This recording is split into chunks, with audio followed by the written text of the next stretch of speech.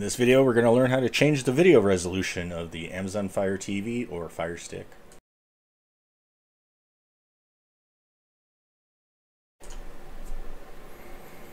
Alright, so I'm going to cover two different ways you can change the resolution on your Amazon Fire TV or Fire Stick. The first one is going to be if you can actually see the menus. The other one I'll cover second if you're booting to a black screen or the resolution's not right and you can't get to the menus. There's a way you can handle the resolution using just the remote. But first, the standard setting for the resolution from the home screen, we'll just go to the settings gear.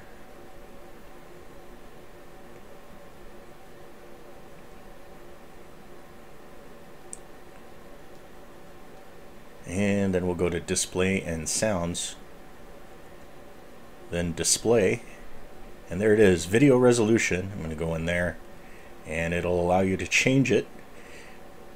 It's going to verify with you if it's okay, so I can confirm it here, or if it does this in case you actually see a blank screen, and then it'll revert to the previous setting.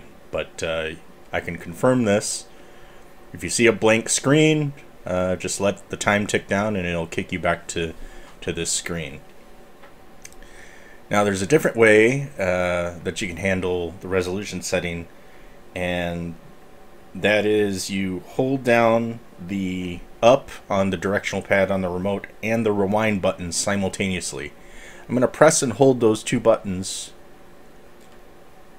for about 5 or 6 seconds, and it should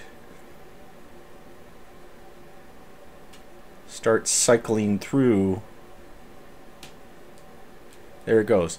Now what it's doing during this is it's cycling through the different resolution settings, and if you see one that you like, and yeah, it's cut off kinda, I don't know why they do it like that, but it's the actual resolution setting that you can't really see it at the bottom there.